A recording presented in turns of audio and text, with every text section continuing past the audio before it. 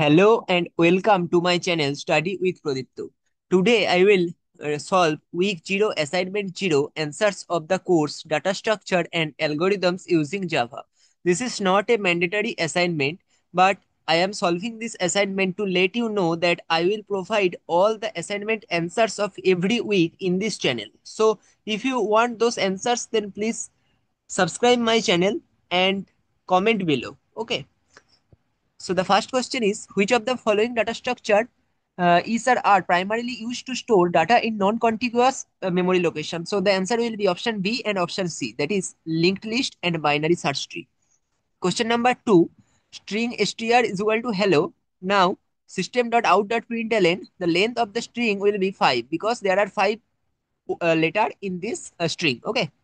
Now, what is the output of the following code snippet? So, int array 1, 2, 3, 4, 5. So, system.out.println arr3 will be 4 because array index starts from 0.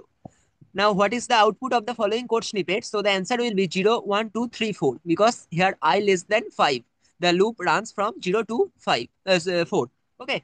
Now, for question number 5, which of the following data types you should consider to store the number of stars in the galaxy? Okay, so that is a huge number, so we will use long, right? So option B will be the answer for question number 5.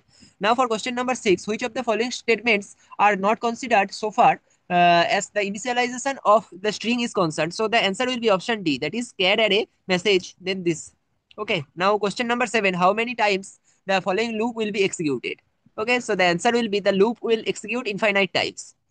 Now, what is the output of the following code snippet? Now, there are two strings. One is Java and one is a new string Java. So, there are these are two processes to initialize the string. Okay, now we are using double equal to compare. So, it will compare the reference. Okay, it will not compare the content. If we use str1 dot equals str2, then it will be true. But here, double equal to compares the object reference. Okay, and these are two different objects, and that's why the answer will be false. That is option B. Now, question number 9, what is the output of the following code snippet? So, the answer will be 10 and 11. Now, for question number 10, what is the output of the following code snippet?